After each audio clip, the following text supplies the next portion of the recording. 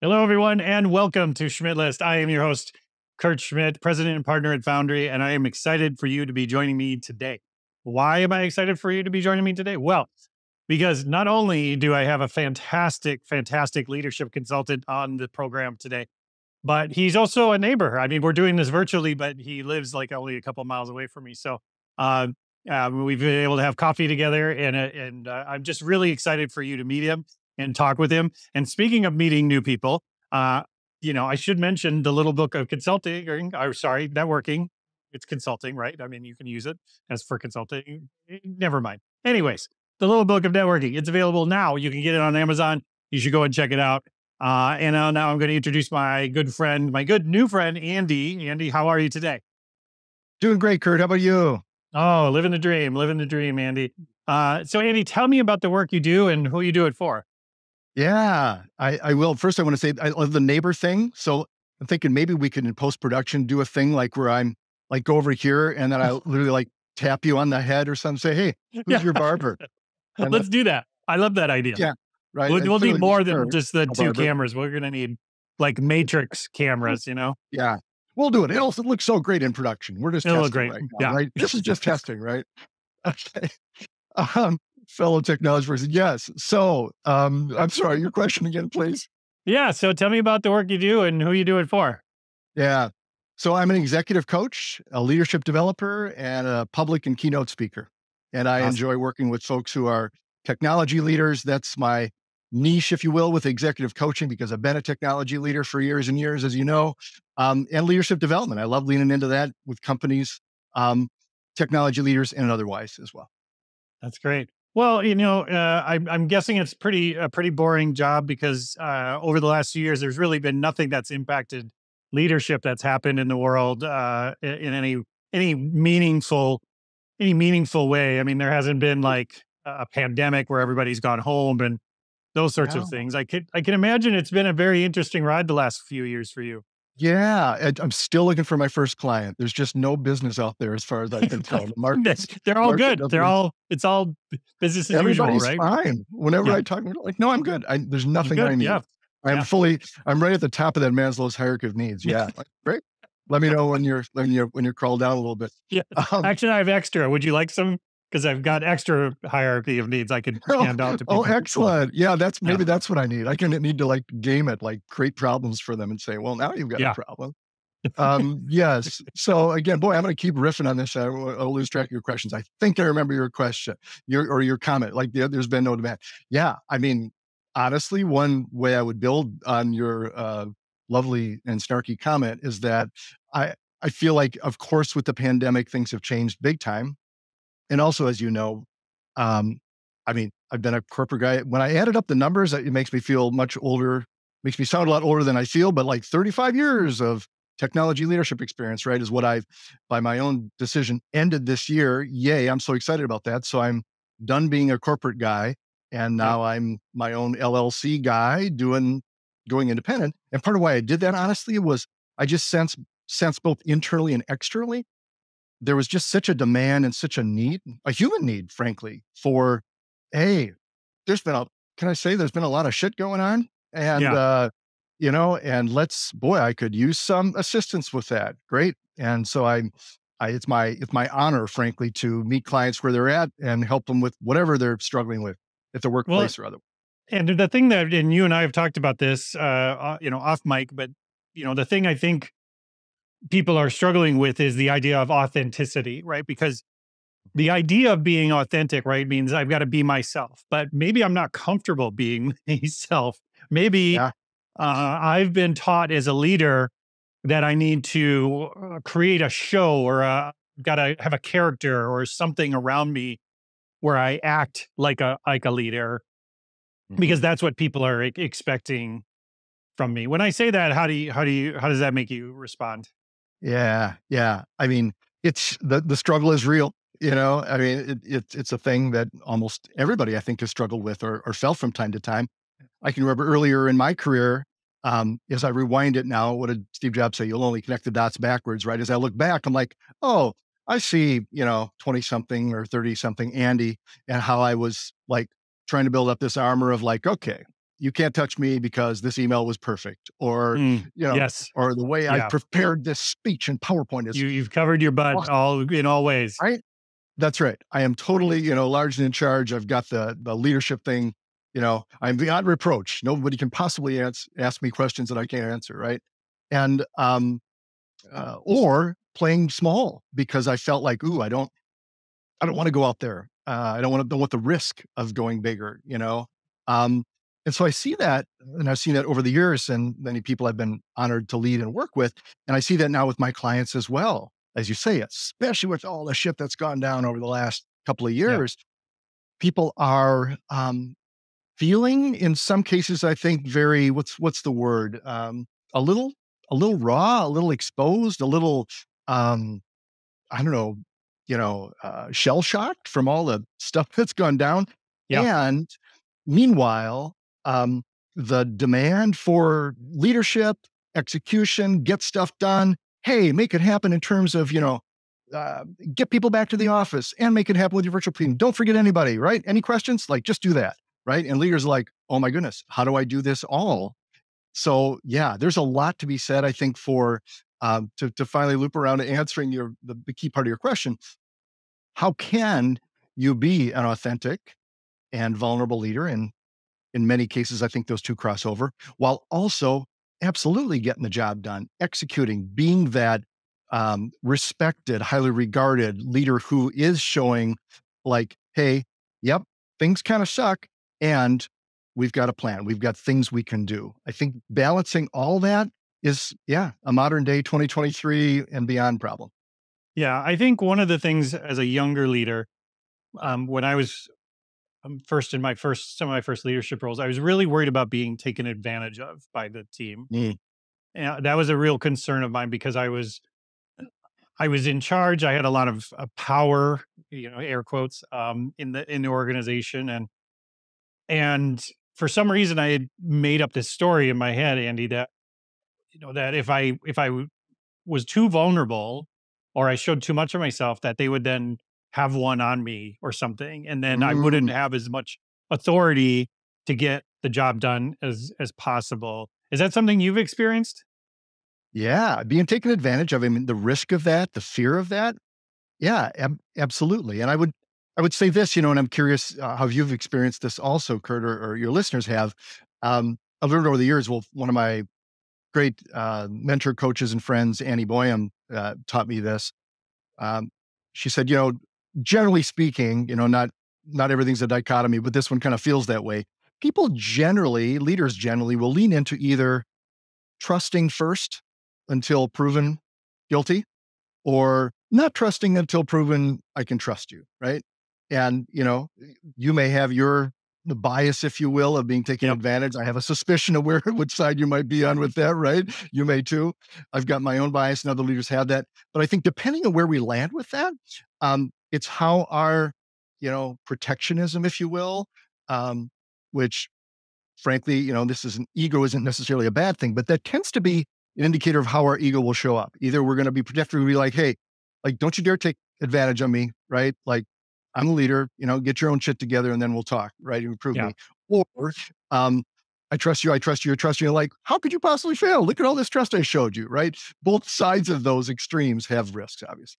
Yeah. Right. Well, that's the balance that I think was hard for me to learn over time Yeah. because again, most organizations, Andy, and I'm sure you've experienced this, is that when you get promoted, there isn't really a leadership onboarding for those new leaders or new managers. You're kind of left to your own devices, right? And so you get promoted and you're very excited, and then you start doing it and you're like, oh crap. So you start reading all the leadership books you can, and you start trying to train yourself in a way because all you really have is sort of your boss, and you feel weird going to them and saying I'm having problems as a leader because they just promoted you to a leadership position. So the last thing you want to do is go to them and say I'm having problems, and tell them that they made a mistake, right? Right. Oh, totally. I mean, I think you're keying into a real common topic of the leaders that I coach. which is either a, um, imposter syndrome type thing, like, shit, I'm here. Like, I don't know what the hell I'm doing yet. What do I do? Or, you kind of a special flavor of that, or maybe a variation like you're indicating, which is more of a like, um, okay, I need to look like I'm in charge, even though I don't know. Like there's all kinds of variations that folks work Yeah. through in that. And, just to kind of tick off some things that I've noticed through my career of what I've done as a leader, but also as an executive coach now. Some of the things that I've noticed have helped me and my clients are, number one, having great peers, folks that you can trust. Like when you can, trust, I kind of imagine as a pyramid. Like when you've got that basis of trust with somebody, you can go so much farther than if it's down in the basement, Like if there's a peer, like, hey, I just got promoted. You've done this for a couple of years. What do you think? Or how do you do this? Right? Like that's just golden, right? Then you're prompting a conversation that can just be really, really rich. And a couple other things, one, you obviously as an executive coach, I'm a fan of coaching, but I've felt that both as a what do they say, as a leader and also a client. I'm thinking the hair club for men for some crazy reason. I'm pulling us back. I'll come back. We're talking about, And I'm also a member. Right. And that's what it is. Thank you. I forgot the member word. Yes. So as both a recipient of some great coaching over the years, some excellent coaching over the years, and now getting to practice it more and more, boy, it is really a powerful process. That's really special. I mean, it's a craft. It's art and it's science, and it's can Yeah. be related to, of course, to mentoring and these other things, and leadership, all these other things. But it's executive coaching, professional coaching is its own thing. And the final thing I'll just mention is um, you talked about, where can I learn this stuff? And many people lean into that. There are great books, of course, YouTube's out there, leadership development programs that you can get, and those can be golden too. I can remember going through those where I'd be like, man, I feel like I've been in back-to-back meetings like all day or maybe all year. And then you get that one leadership development or that class, and you're like, oh, what a breath of fresh air. I'm thankfully not joining regular meetings today. I've got to learn something. I've taken notes, and now I can share it maybe with one of those trusted peers. Like that is golden opportunity for growth, in my opinion. Yeah, that makes sense. So tell me about your journey specifically, Andy, because me, Yeah. it wasn't until much later in my leadership journey that the company that I was working for, it was a different company than earlier on, but that they brought in a coach that I would meet with for about an hour, like every 2 weeks or so. And it was Cool. just a therapy session, really. It wasn't it was hardly a coaching session. It was just me complaining about things. Um, but earlier on, like I would have never considered a coach or anything. I mean, that and the leaders that I was and the people I was working for, they were not the types of people that had coaches and would then recommend a coach or do any of these things. And I mean, I think back then, I think much less now, but back then, for sure, there might have been more of a stigma about the idea of coaches and therapy in general, right? Just Yeah. immediately like, well, you can't handle your own stuff. Like, what's wrong with you, right? So, Yeah. how was your journey shaped by coaching? When was coaching first introduced to you, and how did you approach that? Were you all in? Did you have trepidation? How did that go? Yeah. I love that question. I mean, honestly, the first time I remember one of my leaders using the word even must have been mid 90s, where Hmm. one of my leaders at that time, great leader named Lee Kirchman, he said, yeah, in some ways I consider myself more of a coach than a manager. And I just remember, I mean, I can think back, like I think new synapses were firing as he said that. I'm like, oh, a coach, like tell me more. Now I'm curious, right? Um, and the rest is history for my sense, in a sense, but so much more there. You hit on something interesting, which is just the term coaching. Even 5 or 10 years ago, and especially 20 years ago, you'd say, "Oh, I'm a coach." The follow-up question would be, "What sport?" Right? Yeah, That's how we know you're right. coaches, right? Um, and there's also, as you say, the stigma of, "Oh, what's wrong? Why does this person need coaching?" And even to this day, honestly, it makes me a little sad and a little frustrated sometimes. Folks will say, "Oh, you need to coach this person," you know, and it's right away. It's like this aggressive activity, almost like just take a spearhead to that person. Like they need a Coach them. performance improvement plan. That's right. Clearly there's a problem, and you need to fix it. You're a coach. Go do that. Right. Yeah. Yeah. And thankfully, in many of the circles of people and affiliations that I get to collaborate these days, that myth is getting busted, slowly but surely as we speak. And I do think, here's some good news about it. I do think the people who have experienced professional coaching, leadership, executive coaching, that brand, if they've truly experienced a decent coach, and there's a lot of really decent coaches out there, I think once once you experience it, I think you tend to become a fan. Like I've rarely come across folks who don't become a fan. And so for me, it was experiencing it almost like not boiling the frog, but a positive version of that, where it's like I mentioned Annie Boyam again, where she's like, I realized, oh, back in the early 2000s, when we would just go for walks in the Target Skyways in that area, you were coaching me, but I didn't know you were doing that. And then later I'm like, oh, that's what coaching is. Okay, I want to do that then. Yeah, right. Well, and again, I think, I think the air about it has changed a bit It has. in recent history. But I think again, now we have this new challenge of virtual versus in person, right? Mm. I mean, you read every study, you see every bit of research. I mean, it says people are just better in person. They can communicate easier, body language, pheromones, whatever you want to call it. There's a million different other triggers other than our voice Mhm. that can convince people or get people to buy into ideas, new concepts, new thoughts, and those sorts of things. So when you're coaching a leader and you're talking to them about this sort of balance between this virtual world, I mean, how do you approach it? What's your philosophy about it? Yeah. I mean, the first thing I'd say is um, coaching and leadership, for that matter, they are relationship based businesses. You know, like to ignore that at your peril. Like it's going to be hard to be successful if you don't acknowledge that, in my opinion. And because they're relationship based, as thankfully, at least we've all experienced the power of an in person connection. Just how wonderful that is.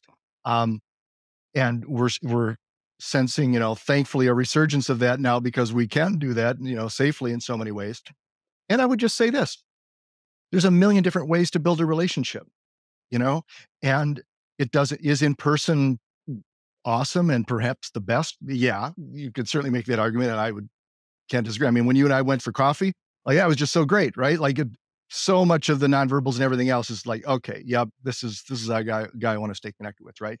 And I've also built, I think, very effective relationships that have started via just the telephone, and then just video and so on, right? And so um, for me, it's a both and really, um, I like to stay curious about that Yep.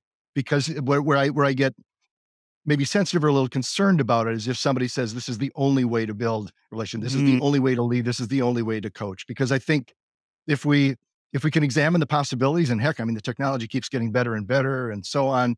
Um, I think there's a million different ways to do it. And so my philosophy in a nutshell is find a way to do it with whatever the best technology and the best way for you to connect with the human beings around you have at your disposal. no, I get it. I think to your point, there isn't the right way to do it in terms of your presence, right? But it is about the words you're using and the way you're Mhm. sharing and the way you're showing up, right? Because we use the word "how do you show up" a lot, or the term "showing up," Yeah, right? You get sure. you can't win unless you show up. You can't win unless you play the game. You can't score a point unless you Right. toss the football. Whatever the million metaphors, right? Um, Right. uh, so but for me, the idea is that a lot of people, when they reach these sort of challenges, Andy, is that they immediately just assume that there's something wrong with them, and that could stunt them, right? Because they might hold themselves back when they could move forward, but we are products of our environment, right? So if I've had bad bosses in the past, I think those are the people I've learned the most from about leadership, to be honest. Yeah. Because again, I learned what not to do.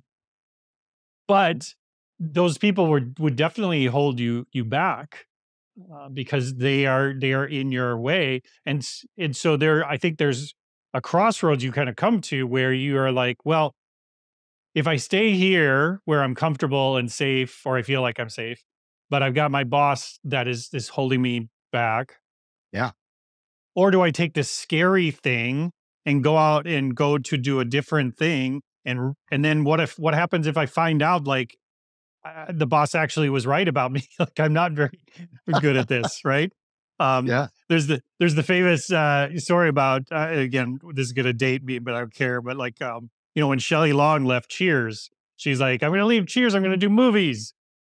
Mm, no, didn't work out. Didn't work out so well.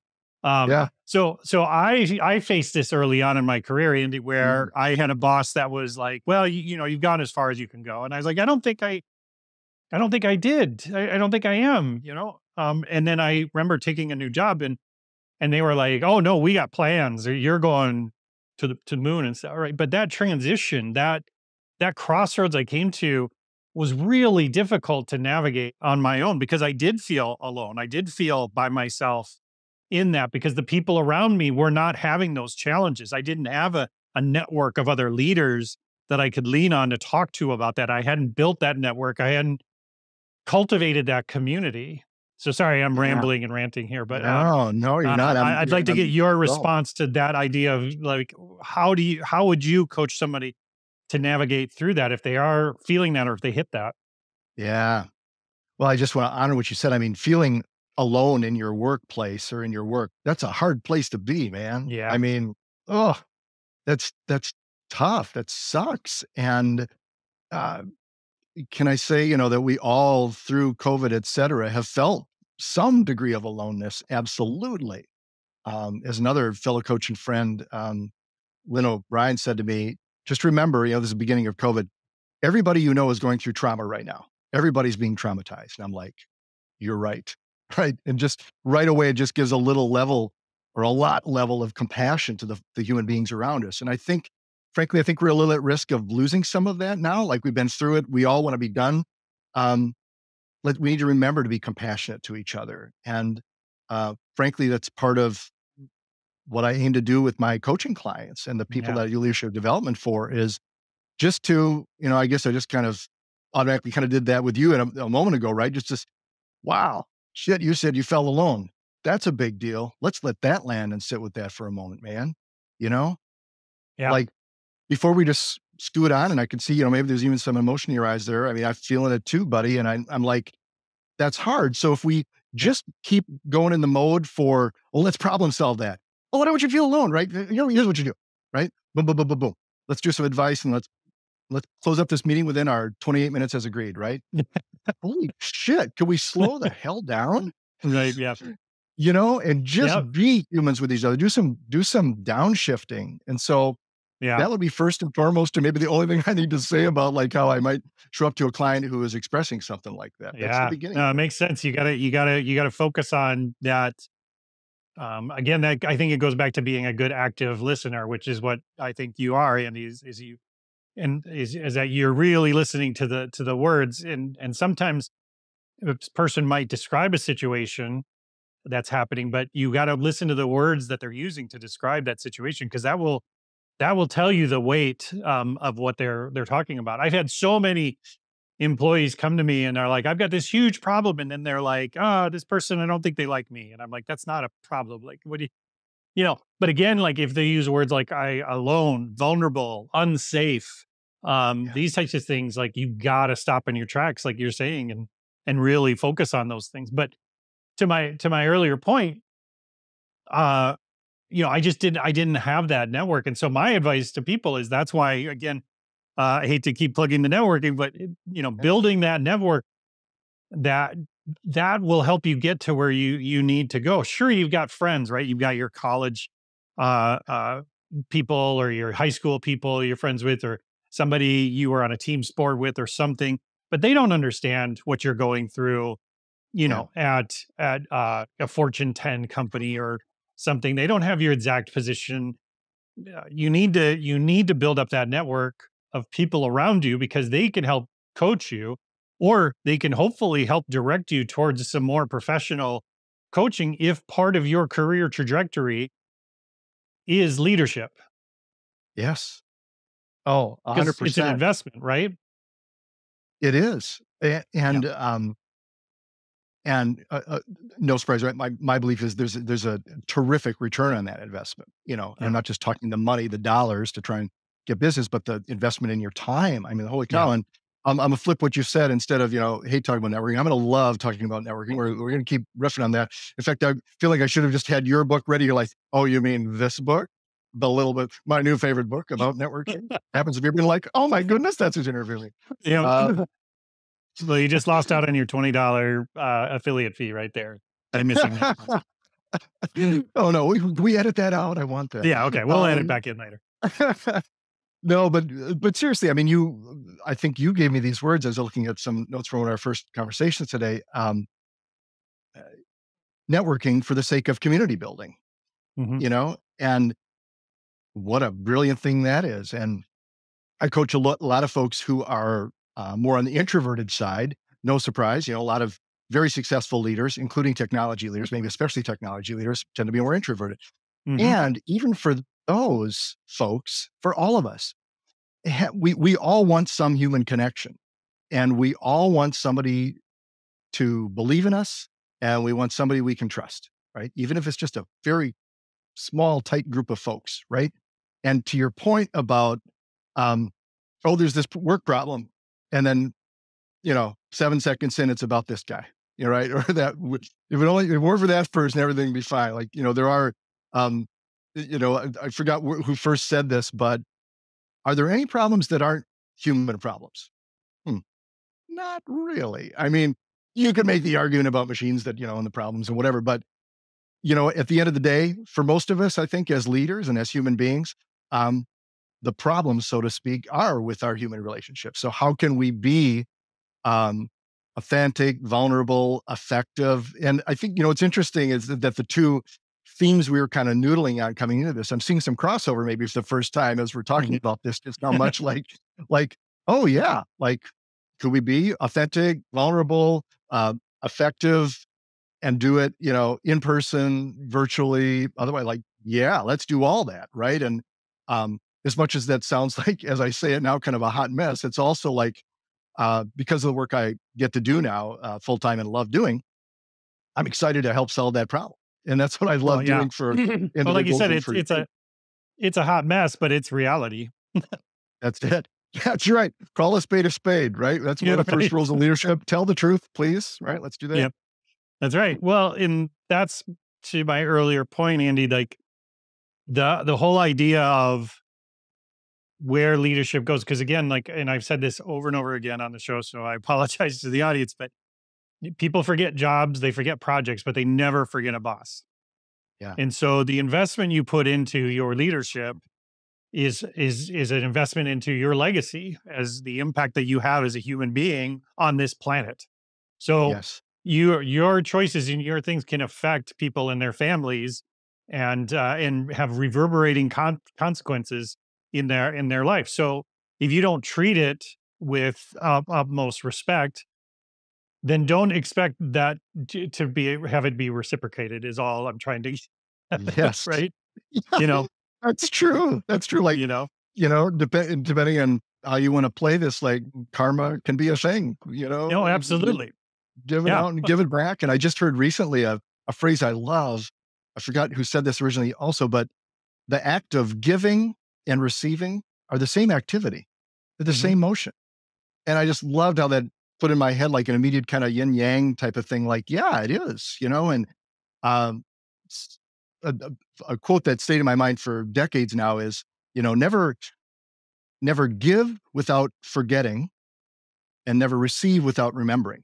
And I love both of that, right? Of like the give and forget helps, I think, inoculate us a little bit of the, give to get, right? Like, well, I'm going to do this, but they better give me a thank you text within 2 hours, right? Or they better be grateful, and yes, or, so then it kind of like, well, are you doing it to be known as being a great person to get the thanks, or are you doing it just to be a nice person, right? So just, just check in with yourself, no judgment, right? But to give out generously And I think it builds on your point of like, as and when we can do that, at whatever level we are in our careers, man, oh man. And that's been my experience, especially this year. I mean, throughout my career, but especially this year, Kurt, is, going out on my own with pretty skinny branches, being a corporate guy all my life. And man, oh man, like the support of the human beings around me who are, not just giving me business, but doing that, but also just supportive and like, hey, you got this, right? Go out, like join me on the LLC circuit, right? It's going to be fun. Let's do some work together. And stuff popped up for me last month with Cargill, thanks to some, friends I had just met like a couple months ago, Mary O'Connor and Marcy Human. I feel I'm not a name dropping today. I hope that's okay. Because I care. I'm not getting kickbacks. I want to be clear. It's just because I love a lot of greats for me. So I want to mention No, it, it's right? great. It's great. Yeah. No, I love it. I love it when people call out people that are supporting them on the show, because it gives me ideas of people I should be talking to Right. for shows. I'm more than happy about that. Okay, so Andy, last thing I wanted to ask you about too is the future, right? So I want you to get out your crystal ball here for me and Mm. talk about the challenges that you see happening with leadership in the next few years. We've got AI showing up that people are concerned it's going to replace my job. We've had a lot of layoffs in the last year at some very large organizations. Um, the way that the world is, at least here at the end of 2023, is looking is that the economy is up, but people are nervous and people are worried a bit about what's happening out in the world. So Yeah. if you were coaching a leader right now, if somebody's listening to this, what would be some things that you would want them to focus on for next year? Goals to think about, activities to explore. What sort of advice would you give people going into a brand new year, to start growing in their leadership skills? Yeah. Boy, I love that question. Of course, the first part of the answer is going to sound consulting, like, well, it depends, right? Like, and of course, right? That's a given. That's our free space and bingo here. And the other part I'll give is that, um, first of all, it kind of continues on a theme that I think we riffed on here. By the way, the time has just flown. I love having this conversation with you, Kurt. I can't believe we're getting ready to wrap up here. It goes fast. I'm so glad we had this. Let's not do that. Not with my voice anyways. I'll do can we AI that? I'll auto tune that later for us. Okay, that's perfect. Yeah, I got the studio here. But I would say, for one thing, ac- acknowledge the truth, right? Call a spade a spade. Like, um, don't try to hoodwink yourself or bamboozle you. Don't do that to your team. Like, I literally was coaching a leader yesterday, and this person, by the way, I need to tell everybody, in terms of executive coaching and being ICF certified, which I am, very important. I'm not going to mention any client names, right? I'm going to name drop people who've helped me, but I'm never going to mention a client's name. That's okay. It's just like in the therapy thing, right? Or, That's right. attorney-client privilege or whatever. Just, I want Yes. folks to know that. That's one of the excellent things I think about executive coaching, is that we've got that. So, but this human being I was coaching yesterday was talking about, hey, with my team, I want to bring them a question about this upcoming year. I want to get your survey responses about, should we have a, hybrid meeting? Should we have a virtual meeting? Should we have an in-person meeting? Right? Going to harvest the data. And here in our coaching session, he was telling me, he's like, between you and I, like, we're going to do it in person. Like, I'll be pissed if they don't come back and somebody says, and they don't say we should do it in person. I'm like, okay, time out. Curious question. Why not just lead with that? Why not tell your team, give the team the gift of your expectations and your honest truth, right? Why propose a test that only has one right answer? Right. And I'm not trying to make this guy wrong, right? But we all do that with different things that, like, as soon as I said it, he's like, oh yeah, that's why you're the coach, right? That's a really good question, and it's like, yeah, like, so I just said, what would be, use his name, what would be your way of doing that? just to lean out, like, just imagine your leader being able to kick off the meeting and saying, hey, I do want to get your input on this, but I want to let you know what I'm thinking about this too. I really think it would be great for our team. Just the words he used with me, right? I think it would be great to have an in-person meeting once next year. I don't care if it's springtime or fall, but I'd really love to do that. So I want to kick off knowing that that's where my mind and heart are at, right? And in addition, I want to harvest your feedback, right? Like done and done. So once again, I forgot what your root question was, but that's one thing. Oh, it was about like leaders leaning into the next year. So number one, call a spade a spade. Yeah. You can be, here's my direct Andy Nelson, Nelson Executive Coaching encouragement to you. You can be authentic and vulnerable and honest, and people will respect you even more than you think they might, because you are doing that. And it might be a Brene Brown thing. When you do that, when you're authentic and vulnerable, you unconsciously give other people permission to do the same. That's what you're doing. You want your team to be honest and vulnerable with you? Do it yourself, lead by example, right? We've heard that for years and years. You can do it with this too, right? So start with that, call a spade, be authentic and vulnerable. And with the other important stuff you mentioned there, like, we get some concerns with the economy and is AI going to take over my job, right? To me, it's a both and coin that I'll give real quick for us, would be absolutely acknowledge the truth of that, right? Don't pretend it doesn't exist, and, out of, arrogance, naivete, fear, whatever it is, like, oh no, he's not, AI doesn't exist, or the economy's fine, pay no attention to the man behind the curtain, getting ready to lay people off, whatever it is, just call what you know out as the truth and be curious about it. Stealing stay curious is stealing a phrase from my United Health group, my last corporate stint there. And so for example, with AI, you could say, who on our team could really help us dig into that? Or how can I stay curious about that and really lean into it, learn more about it, and not get freaked out that it's, the robots are taking over the world, because that's probably not going to happen in the next year, right? In fact, if anything, if I were to loop it around here to finally finish my answer, I'd say, if anything, what I'm noticing in my line of business and my camera angle and all this, after many corporations and now doing a lot of coaching at least Jellen, is honestly, the human connections are even more and more valuable, right? We all got the phones, constantly connected to us all the times, right? And when we can discipline ourselves to put them down or set an example of doing that, man, an in-person connection is especially, thankfully this year, like, whoo, that is like food for the soul. And the business news is that increases your productivity too, right? When you can get human beings, people who feel good about themselves and feel connected to others, do great work, they'll be more productive for you.